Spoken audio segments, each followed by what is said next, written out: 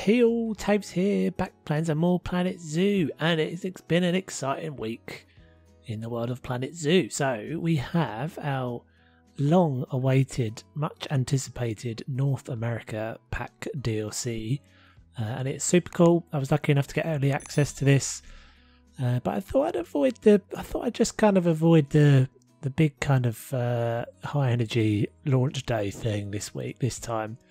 And just kind of leave this in its regular Saturday slot. So episode 10 of Tiguidou Zoo. As you can see from the thumbnail and the title, we're starting with the Prairie Dogs this week.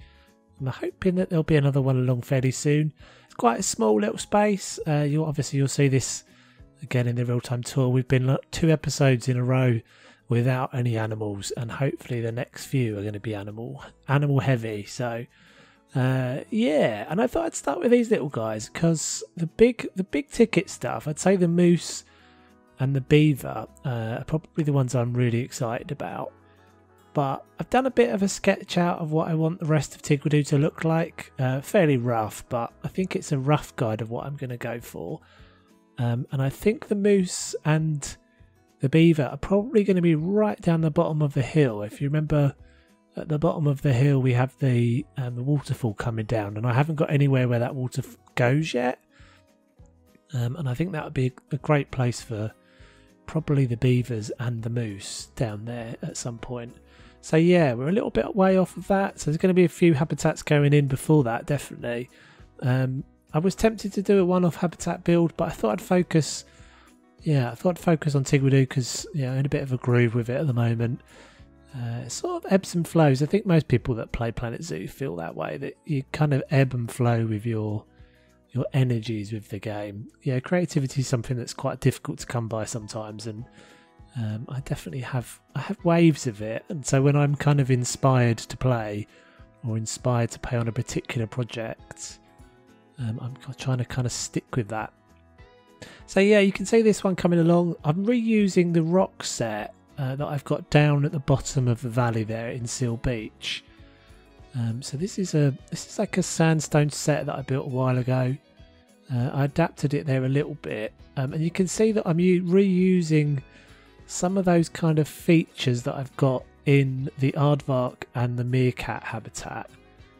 And it's a bit of a challenge actually, this one, because I'm trying to keep it sort of fairly small, but move down the hill.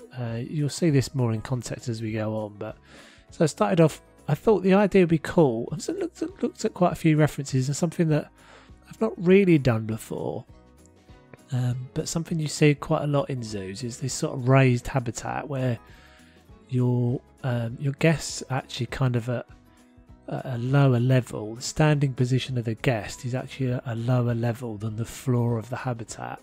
So that's what I'm kind of going for in this one, and actually I think in probably a few of these next smaller habitats. So you'll see, as I said, you'll see this better as we do the tour. But yeah, the front facade of it is all kind of raised up, and is all kind of going to be rock work. So at the moment I'm working on this kind of back section, and I've put in this like implied side access. Something I'm trying to keep in mind when I do these is semi kind of have a level of realism where even though the game doesn't let you have more than one access point into the habitat, I think it certainly helps me when I'm building something to think about how it like realistically would function. So that little side gate there is how the keepers would get into the rest of the habitat. The main gate itself is actually hidden in this building, this back building. So borrowing some stuff that I've built before, that I built in the previous episode, these little bits of the railings and stuff. It's something that's quite useful to do. It's obviously a bit of a time-saving exercise, but it's a little benefit for trying to keep things looking consistent. If you reuse things that you've done before, so if you reuse some of that caging, but also reusing some of this kind of backstage look. This is all stuff that is totally behind the stuff that's visible to the guests, so it can all be, and it should all be, a lot cheaper looking and a lot more kind of basic and functional kind of utilitarian sort of stuff, rather than the things that kind of look expensive. And so you can see there's kind of this total facade there where you get the whole kind of really dressed bit of the habitat, and then right behind it you get these kind of functional concrete and corrugated iron buildings. So this is going to be their shelter. I did a bit of detailing, started working on the inside of these roofs. I actually, for this one, used, as you can see, I used the pre-built roof section there, but I didn't kind of in this one want to mess around with the roof too much, so I just kind of sealed it in with this ceiling. As long as you put some beam work in and these sorts of things, again, it sort of helps to think about how that would look in a building, and think about how it would actually be supported. I don't spend too much time looking at references and things. I think I just kind of in my head try and think, okay, well, how would that actually work? Like if you think about like a roof like that, like what would you see on top of it? You'd see like a capping piece like this, and I'd sort of go with that to an extent. I realised when I did this one that technically this whole kind of tri-peak roof or gabled roof probably wouldn't really make a lot of sense, but you've got to work within the limitations of the pieces, I guess. So yeah, you're starting to sort of see this one make sense now. You've got this back section, the Prairie Dogs come up and out off the top of that ramp into guest view, and so they've got this whole kind of concrete background area, and just trimming this out, something you see quite often in these when you do see references of animal habitats in zoos. They quite often have bits that kind of protect the walls, so yeah, because something like that is easier to replace. For example, that chipboard, maybe not the right material for this because maybe they would gnaw on it and stuff, but yeah, I think it worked out all right as something that just kind of breaks up the concrete inside. Bit more detailing on the roof, didn't spend too much time on this, and then I started working on this, and there's something that I really wish we had more of. These animals are really small. And actually I think they said that these were going to be smaller than the meerkats, but they're pretty comparable in size. And actually their hitbox, I think you briefly see me do this in a second, but their hitbox is very similar. So that's me, I'm trying to look to see how, I'm trying to make it a little like hutch thing, but I'm like, it's got to have a massive hitbox, because they've got that sort of coded into the game, is that the fact that animals need to be able to rotate around their every axis at every point. So as they go through that door, they have to be able to rotate. So it doesn't matter how kind of narrow the shoulders of the prairie dog are, as long as if the length of the body and the tail is longer than the gap you've got, they won't be able to pass through it. I hope that makes sense. But yeah, it's kind of a little bit of a frustrating thing. You can't really get around it with the little tunnel piece either, because they still have to be able to walk in it in order to get it calculated in the traversable area, which is a bit frustrating. I wish there was a way around that. It would be cool to be able to see some little night boxes and things that we could use, even if they just kind of went into it on like a preset animation or something. I think that would be pretty cool. Anyway, getting into the rock work now. So as you can see, I started with this mud texture just to really give me a base that was the slope that I wanted to go to, and I had quite a few times come down to, you can sort of see the peeps there, look, come down at guest level and looked at the angles of how this was going to work. And it was the idea of this being that wherever they are in the habitat, whether they're front or the back, that you can see them as a guest. There's only like a couple of places they can hide away, and obviously they can go into that back section if they want to. And then I've got a little side axis way, as you saw me working on earlier with that other gate, which I've got to kind of hide off from the guest. So you can see that from the guest view, it's not very visible that there's another section back there. Something else I wanted to do, and I've seen this, a couple of people have done these, something you see quite often in these sorts of habitats in zoos, is these sort of viewing domes. Fortunately, we don't really have anything that particularly works. Don't have anything that's a clear glass dome, or we have the bubble piece, but it doesn't quite work as well. So I decided to make this little, it's all kind of implied, no guest will actually obviously go down there, but this little box that's a viewing box, and you can see I've put a little log tunnel there at the end of it, with the idea that probably kids, although an adult could get in there as well, it could crawl through this little space and pop up in that little viewing hole. So again, going a little bit too far probably with this, but thinking if someone was crawling around on the floor in there, they'd probably want it to be carpeted. So put some carpet down, put some basic like chipboard facades up just to kind of make it a bit nicer space in there. And yeah, it's supposed to just be that obviously that they'd crawl through, pop up in that little hole, almost like a little periscope point, and then be at kind of eye level with the prairie dogs. As I said, it's something you see, but it doesn't. It would be cool, but the guests, and I tried around for a little while with like, could I just put a guest stranded in there? But they don't really work because they wave their arms and everything, and they just look stranded, and it doesn't quite look right. So yeah, doing a bit more path work. The path work is actually way simpler now. You'll see me do something in a second, which is a real godsend. Actually, the new barrier pieces we have. I'm not sure they're intended for this, but they make pathing way better in the game.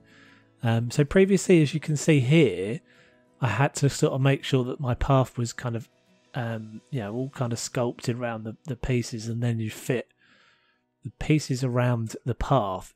Now you can really be a little bit more flexible with the path. So I've actually got path underneath this mulch section, and previously, even though there's not anywhere for them to go, the guests would have just wandered in there. Occasionally you'd see them wandering in. Same with these posts. I've got these posts sitting on the path.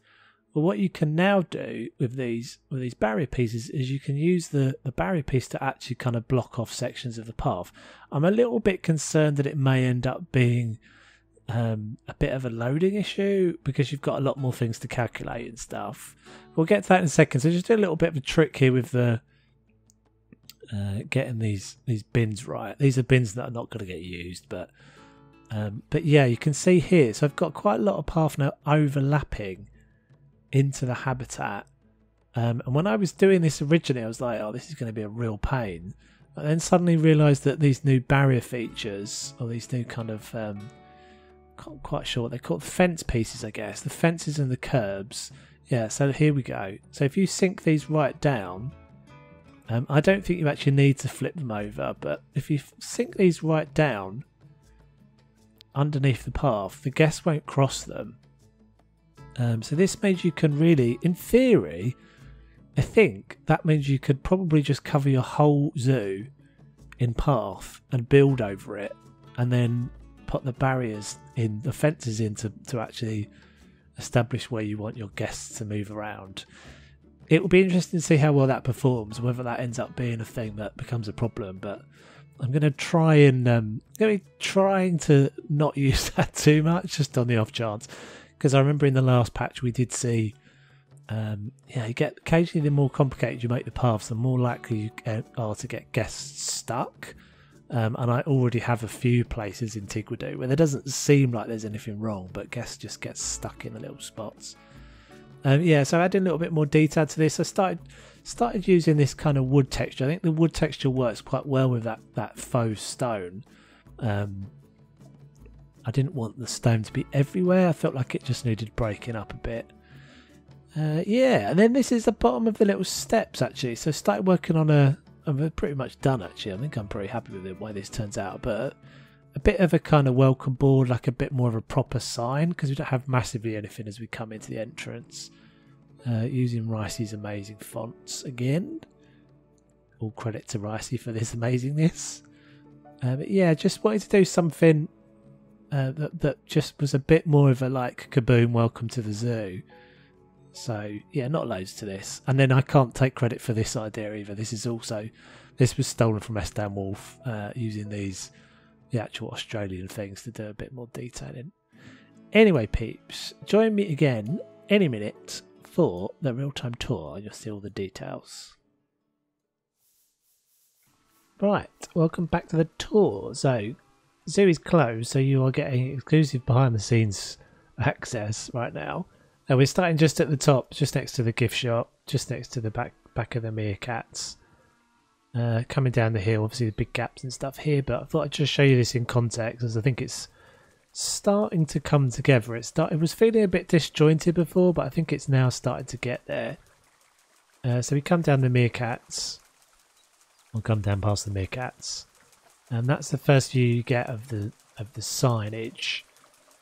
So if you can kind of stretch your imagination a little bit that this is all filled in, obviously you'll still be able to see somewhat that backdrop, but I think you're probably starting to lose it by the time you get to about here. So yeah, that's the gate that we added off to the loading dock and the vet surgery and all that sort of stuff. We'll do a little bit of a look over there because there's some changes over there as well. But yeah, I think this has turned out all right. As I said, you can now do things like stick things in the middle of the paths. This is all surrounded by barriers, so the guests shouldn't hit that. There's my new sign. It's pretty simple. I think it works all right.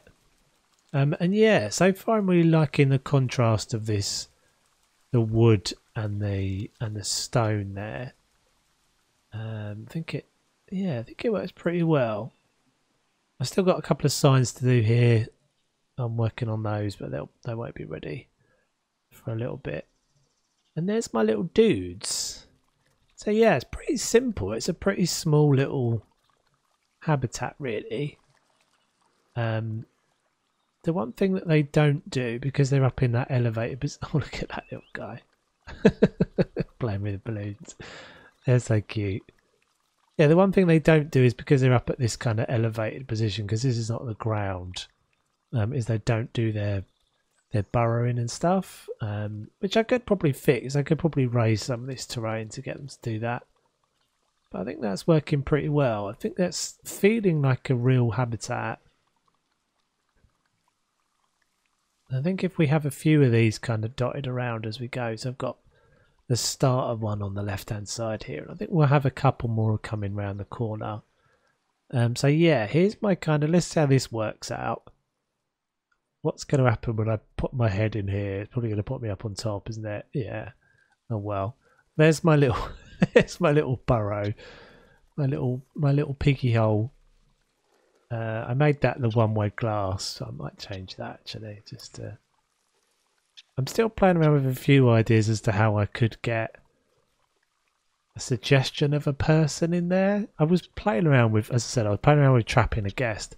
The trouble is the guests jump up and down, right?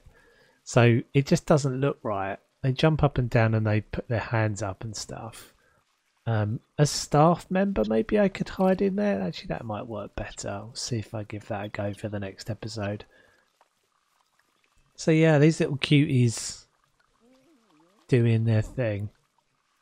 So let's go round the side here. So they can get all the way back here, but this is all obviously supposed to be past this gate. Is obviously out of bounds for them. They can't come through here. If we come down this step, so this is how the keepers, there's this implied access for how the keepers would get up and clean the rest of the habitat there. So I did a few little details, some little cages and things just for moving them around. Can we boop our way through this gate? Yes. And then this is the back. Obviously this is not finished on that side, but back entrance. Oh, I hadn't actually realised you get that view. Never actually noticed that view. That's kind of cool. Is he walking? Oh, he is. It's a weird sort of perspective of him walking. It looked like he was just walking on the spot there. So let's boop our head through here. Hopefully it doesn't put us on the roof. So inevitably I ended up on the roof there. But so here we go. Oh, it's actually, he's in his little nesting box. Yeah, so that's kind of cute. That works all right. It's a little bit of a shame that they do the burrowing mechanic in here, where the one place I don't want them to do it. I mean, to be fair, I wouldn't want them doing it outside anyway, because that's all kind of rock. It would look even weirder. I think I'm all right with this. So yeah, we've got a couple of sections. This is supposed to be their night boxes. They just get shut in there, and then there's another little, as you saw, another little section here for them to be sectioned off if we need to. So that in theory that pushes across. Yeah, so they come up there, come up the ramp out that door. off to the rest of the exhibit. And yeah, so there's the pathway coming down from the backstage. So I did a little bit of a change here. So well, that was nicely on time. The keeper comes down, makes his way down the stairs. Picked up a couple of these little buggies from the workshop. They're very cool. Added those in. So let's do a little flyover. So yeah, I think we're going to keep them to sort of small habitats. I think we'll have another one here and another one here, and then the path is coming around a corner. And I'm not sure if there's going to be habitats facing this way or further down. Basically, the path is going to snake down the hill all the way down to the bottom. But that is that one. Thank you very much for watching, Beeps. As I said, if you haven't picked up the new DLC, I think it's $7.99 UK and $9.99 US dollars at the moment. It's a really good pack. All the animals are really, really cool. Thank you very much for watching. My name is Toves. Do not forget to like and subscribe. It's free for you to do, but it really helps me out. And I shall catch you guys on the next one. Take it easy.